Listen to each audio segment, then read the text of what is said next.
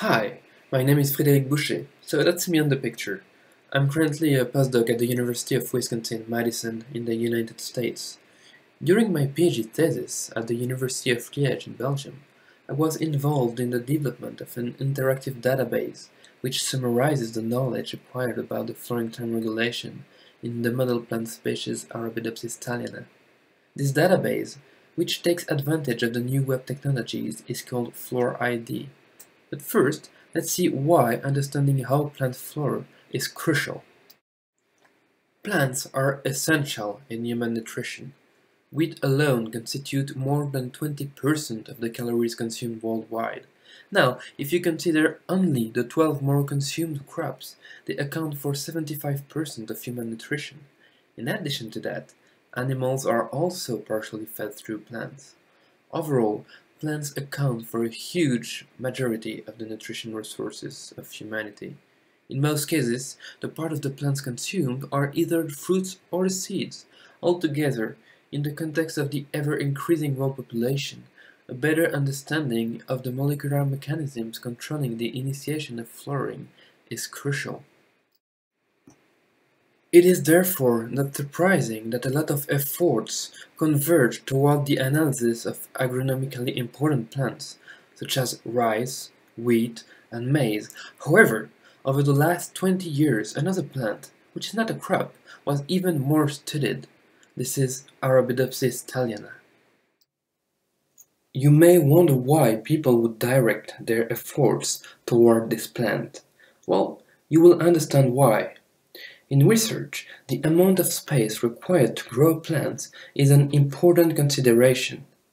Maize plants, for example, are rather big, reaching most of the times 2 meters, sometimes even 4. To grow these plants does require a lot of space. Now, let's consider Arabidopsis. It is actually a very small plant, whose rosette diameter does not exceed 10 centimeters.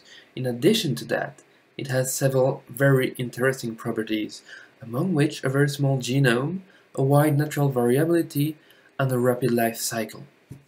Overall, because of these advantages, many biologists choose Arabidopsis thaliana as the reference plant species. And as understanding how plant flora is crucial, it is not surprising that many articles are published each year on this topic. Indeed, if you perform a simple research in PubMed using the keywords Arabidopsis and flowering, you can see that currently more than 300 papers are published yearly on this topic. It makes a huge amount of data. Such an amount, actually, that it may be difficult to deal with. As many others, we were confronted to this issue, but we wanted to propose a way to easily give access to this information. Our purpose was to summarize the knowledge acquired about the flowering time regulation in Arabidopsis thaliana. We wanted to create a convenient way to give access to this information, using interactive schemes, which was actually made possible by the recent web-based technologies. With Guillaume Lobet, Pierre Toquin, and Claire Périeux, we developed this interactive database of flowering time regulation, which is called FloraID. So, how did we create FloraID? Well, with a lot of work. First, we read many literature reviews, more than 130. We collected a comprehensive documentation in PubMed, and we used other databases, such as Uniprot and TER. Together, we used the collected data to create a list of 306 flowering time genes. For each of them, we downloaded a representative list of publications, about 3,000 in total. We used a text mining software to create both a database of flowering time genes, but also interactive schemes. These two types of data were combined into a freely accessible website, www.flor-id.org. So, here's the front page of our website.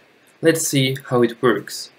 On the right-hand side, you see that you can have access to different types of data, either tables showing the flowering time genes, or, more interestingly, interactive schemes. Let's start by looking at an overview of the flowering time regulation. You can see, as represented by the rectangles of different colors, the distinct pathways controlling flowering time in Arabidopsis thaliana. It is noteworthy that those pathways converge toward a small subset of important flowering time genes that eventually control the initiation of flower production. Every element on the scheme is clickable, and by clicking on these elements, you will have access to additional information, such as data about specific genes or publications showing an interaction between two genes. You can also click on each pathway to obtain more information about them. Let's see how the photoperiodic pathway regulates flowering. So, here is the photoperiodic pathway, which allows the initiation of flower production when the day length increases, so that plants will flower in spring when conditions are favorable for successful reproduction. You can see that when I said that flowering time regulation was complex, I was not joking. Once again, you can click on every element of the scheme and have access to additional information about every gene. You can also have access to additional schemes showing more specific processes. Let's give it a try. The upper part of this scheme represents the time course regulation of crucial flowering time regulators, namely CO and FT. The lower part of the schemes depicts additional mechanisms involved in the control of FT expression. Let's have a look at the information given for a gene when you click on it. You see that you can have access to information about the protein function, the phenotype of the mutant, etc. But you can also have access to many different additional information by clicking on View Gene Details on the top of the right panel. In this part of the website, which is probably one of the most useful ones, you have access to all the information contained in the database for the gene you are interested in. This includes the phenotype of the mutant, the interactor of the proteins, the targets of this protein, but also the key publications related to this gene. It is noteworthy that, wherever you are on our website, we added direct link to every references, more than 1600, so that you can easily consult the original article. So that's it. You now see how our database works. Thank you for watching this video, and also a big up to External Diffusion for their work in promoting science. If you have any question, do not hesitate to contact us.